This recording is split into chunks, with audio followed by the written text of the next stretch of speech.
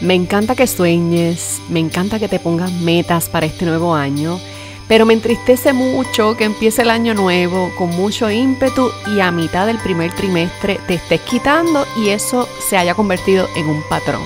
Así que hoy vamos a hablar de una técnica que yo recomiendo a mis estudiantes, de la cual estoy hablando durante esta semana en el taller que estoy ofreciendo, y tiene que ver con romper esas metas grandes en pedacitos más pequeños que puedas llevar a tu agenda de la semana o a tu agenda diaria y te faciliten el proceso de tener resultados con esa meta que te has propuesto. Ese es el tema del episodio de hoy. ¡Comenzamos! Renuncia Feliz te da la bienvenida al episodio 945.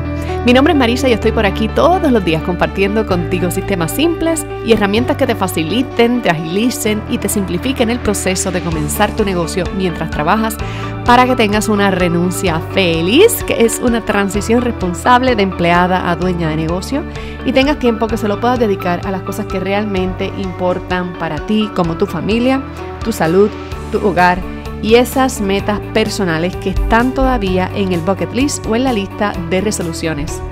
Hoy estamos a jueves de resultados, jueves 16 de diciembre del 2021. Me encanta esta temática de los resultados porque para mí es muy natural trabajar por resultados, pero no así para todas las personas que me escuchan.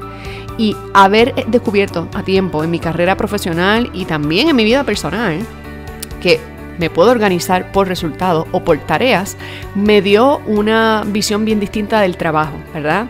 No es lo mismo hacer una lista de tareas, de to-do list, de todo lo que hay que hacer en un día, a ver si cumplo, y terminas como que lo logré todo, pero ¿dónde avancé?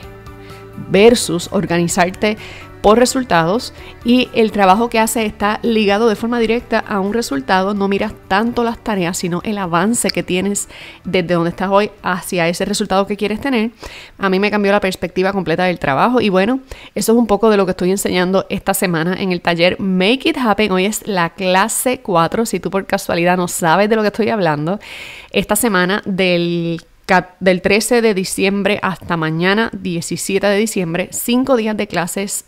Es un taller libre de costo que yo regalo a fin de año.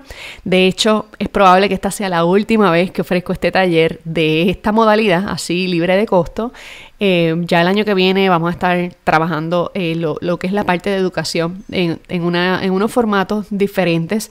Así que todavía no he decidido cuáles son los talleres que se van a quedar en el año nuevo, pero por lo menos te aseguro que es la última edición que estoy haciendo. Se hace una sola vez al año. Si tú estás registrada pero te has perdido las clases, tengo buenas y malas noticias. La buena noticia es que la clase de hoy todavía no ha empezado y la de ayer, la clase 3, todavía está en sistema. Cada clase dura 24 horas, depende de cuándo escuches este episodio, ¿verdad? Si lo estás escuchando hoy a las 7, a las 8, a las 9 de la mañana, todavía tienes tiempo. Y estoy hablando en hora de Puerto Rico, que es la hora del Atlántico.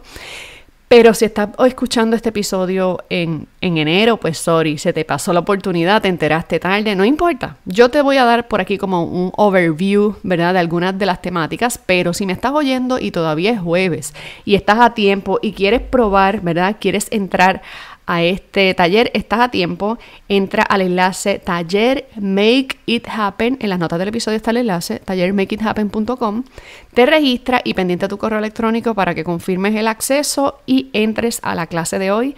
Es a las 12 del mediodía, hora de Puerto Rico, verifica el cambio de hora en tu ciudad si aplica. Y bueno, hoy te voy a estar hablando de la técnica que recomiendo, que es una técnica que me traigo prestada de la profesión de la gerencia de proyectos, se llama descomposición. ¿Cómo agarro esa meta o ese objetivo grande a largo plazo y lo rompo en sus partes más pequeñas? Primero lo desmonto, después lo rompo en pedazos más pequeños, en paquetes de trabajo que yo puedo acomodar en un mes, en una semana y en un día de trabajo, ¿verdad? O en unas horas de trabajo.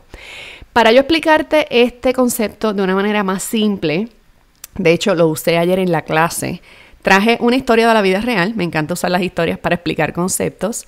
No sé si en algún momento, dependiendo de la edad que tengas, hayas visto por televisión en algún programa este señor que era una eminencia, le decían el cómelo todo, el señor Michel Lotito. No sé si se dice Michael o Michel. Él era un francés conocido, se convirtió en una especie de celebridad que lo llevaban a la televisión, a eventos, ¿verdad?, públicos, como si fuera una figura de entretenimiento. Y su atractivo era que él comía de todo. Comía metales, comía vidrios, comía lo que fuera. Y aunque tú no me lo creas, este señor se comió una bicicleta. Más de una vez. Pero eso no fue su hazaña mayor. Su hazaña mayor fue que se comió una avioneta, ¿ok? Se comió la avioneta completita. Y tú me estarás escuchando y dirás, ay Marisa, por favor, eso es fantasía. No me creas, búscalo. Pon en duda lo que te estoy diciendo. Métete en Google, escribe Michel Lotito, L-O-T de techo, I latina, T de techo, O, Lotito. Michel se escribe como Michel, pero con una sola L, Michel Lotito. Busca información de él si no me crees, él ya murió, pero la gente siempre cuando pusimos este ejemplo en la clase de ayer, las alumnas que estaban tomando la clase me decían, sí, yo lo llegué a ver, o yo llegué a ver los titulares de sus hazañas, pero sinceramente no entiendo cómo rayos una persona se puede comer una bicicleta, cómo rayos una persona se puede comer una avioneta. Bueno, quiero hacer la aclaración. Esto de comerte la bicicleta o comerte la avioneta, yo no te estoy diciendo que lo hagas, no es una práctica sana, de hecho está identificado como una especie de trastorno de salud mental, ¿verdad? Un trastorno, no sé si a nivel de personalidad. No es normal que la gente ande por ahí comiéndose todo lo que encuentra, pero hay un asunto de salud mental asociado ahí. Yo no voy a meterme ahí porque para eso no es el ejemplo que estoy trayendo. El ejemplo que estoy trayendo es que algo que parece inhumano, imposible, ni siquiera inconcebible, se logró gracias a esta técnica de la descomposición.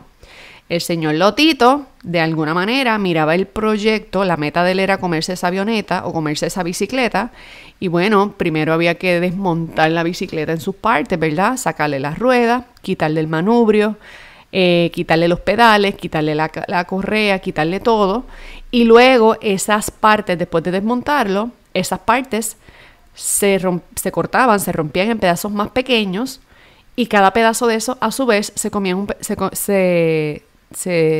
convertían en pedazos todavía más pequeñitos que podían caber en tu mano. Pedacitos pequeños, pequeñitos que no le fueran a lacerar el estómago o no sé, ¿verdad? No tengo todos los detalles, pero sí te puedo decir que la técnica de descomponer una pieza grande en sus partes y luego en pedazos pequeños y luego esos pedazos pequeños en pedacitos más pequeños hicieron posible que en un término como de 2 a 3 años este señor se comiera un avión. No es que se sentó y se lo comió, es que en pedacito a pedacito lo fue poniendo un cantito de esa avioneta todos los días a distintas horas del día, pedacitos chiquitititos, eventualmente se la terminó comiendo. Sí. ¿A qué te voy con esto? Yo me imagino que al darte este ejemplo ya tú ves por dónde yo vengo, ¿verdad? Esa meta a largo plazo, que puede llamarse lanzar ese producto, publicar ese libro, saldar esa deuda, cualquiera de tus metas a nivel de negocio o a nivel personal, puede que de primera impresión te parezca muy grande, te parezca del tamaño de una bicicleta o de una avioneta y tú digas, wow, esa meta está lejos y difícil, es más, es imposible, igual que comerse una avioneta. Bueno, imposible si te sientas a comértela ahora toda y no sabes por dónde empezar. Pero en el momento en que tú dices, ok, déjame desmontar esto en sus partes y luego me voy a cada una de esas partes y las rompo en pedacitos más pequeños y esos pedacitos más pequeños los pongo en mi agenda, ¿ok? Por ejemplo, voy a dar el ejemplo de escribir un libro. Bueno, publicar un libro yo nunca he publicado, pero sí tengo una mentora en estos momentos que es Anita Paniagua. La contraté este año para escribir mi manuscrito y pasar por el proceso de publicación. Entonces, al principio yo no tenía muy claro ni qué era lo que yo iba a hacer y una de las cosas que ella me dijo fue esto mismo, vamos a desmontar esto en partes y vamos a enfocarnos primero en la parte más importante de tu libro, que es el manuscrito, porque sin manuscrito no hay libro. Así que olvídate de la portada, la publicación, la casa editora, eso viene después. O sea, vamos a enfocarnos, vamos a desmontar el libro en sus partes. La primera parte más importante es que haya un manuscrito. Ya después que haya un manuscrito, se lleva a un editor que lo revise, lo edite. Una vez esté editado, ese libro Entonces pasa a diseño, cuando ya sepamos cuánto es el texto total, cuántas son las páginas totales, se somete en un proceso de diseño donde se le diseña el interior, la portada, la contraportada, el lomo, esto, lo otro, el diseño de las páginas, etcétera. Es con un concepto, y una vez eso está diseñado, editado, ya no hay más cambios en el texto, ya no hay más nada, entonces ese paquete es el que se lleva al proceso de publicación, si decides autopublicar o si decides irte con una editora, ¿verdad? Una casa editora.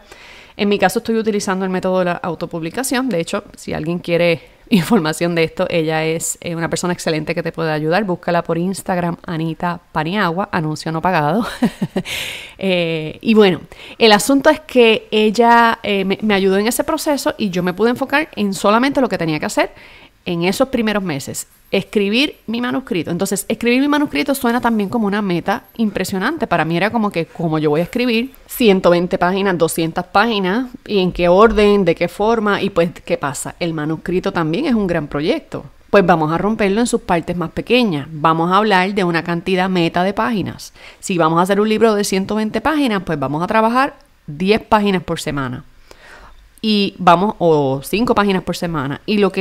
¿Y cómo yo llevo eso a mi agenda de trabajo? Bueno, pues si tienes que producir 5 páginas en una semana, vamos a escribir una página por día. Y agenda un tiempo en tu calendario para escribir esa página diaria. Es más fácil pensar en la página de hoy que en sentarme a escribir 5, que en sentarme a escribir 20, que en sentarme a escribir 120. ¿Me vas siguiendo? Esto mismo vas a hacer para cada una de tus metas. Si quieres saber cómo hacerlo, en la clase de hoy del taller Make It Happen lo voy a explicar con una demostración, con una ilustración.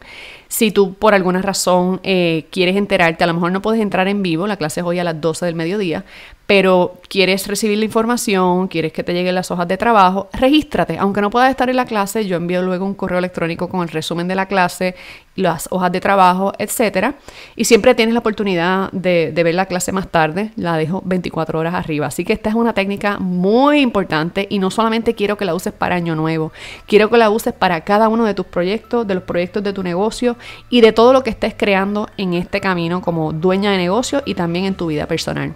Espero que te haya gustado, que lo hayas entendido. Ahora falta entenderlo, aplicarlo, ¿verdad? Aunque te salga mal, empezar a practicarlo y que esto se convierta en una destreza tan fácil como correr bicicleta, ¿verdad? Que si dejas de correr bicicleta un año o dos, regresas a la bici y sabes correr.